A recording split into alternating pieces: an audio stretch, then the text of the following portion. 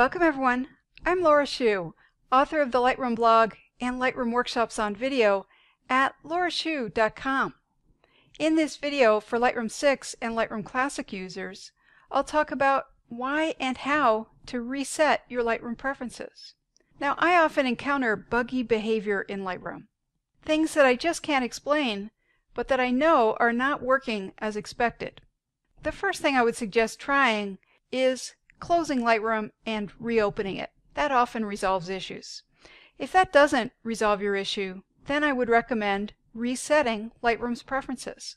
I'm constantly surprised at how often that resolves weird issues. Let's go into preferences for a sec. On the Mac, you would go to Lightroom. On a PC, you would go to Edit, and then Preferences.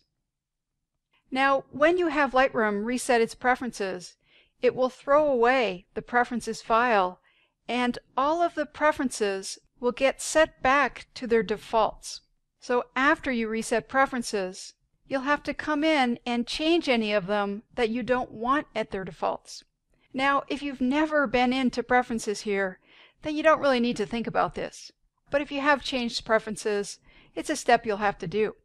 Now, if you're not sure what's set at the defaults and what is not, then I would recommend, before resetting, coming into Preferences and making a screenshot of each of these tabs.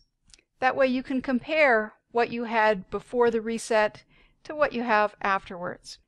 I'll close Preferences. To reset, we'll first close Lightroom. And I'll skip the backup. Next, we'll use a shortcut. Hold down Alt on the PC or Option on the Mac and Shift, and with those keys held down, open up Lightroom. Now, it doesn't matter if you open Lightroom from a desktop icon, a dock icon, or by going into Applications or Program Files. If it worked, you'll get this Reset Preferences dialog. If it didn't work, you'll be in Lightroom at this point, and you'll need to quit and try again.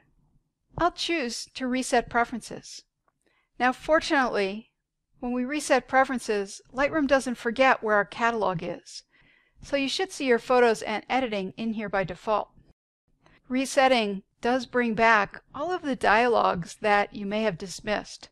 So what's new in Lightroom Classic, the guided tours, I'll turn off these tips and close.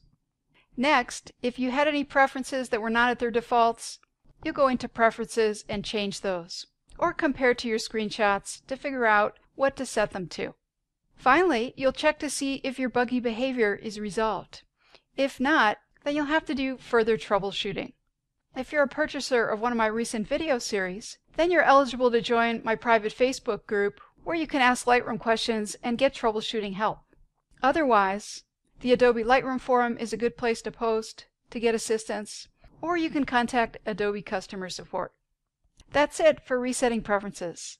If you've enjoyed this video, please show your support by subscribing to my YouTube channel. I'm Laura Shu.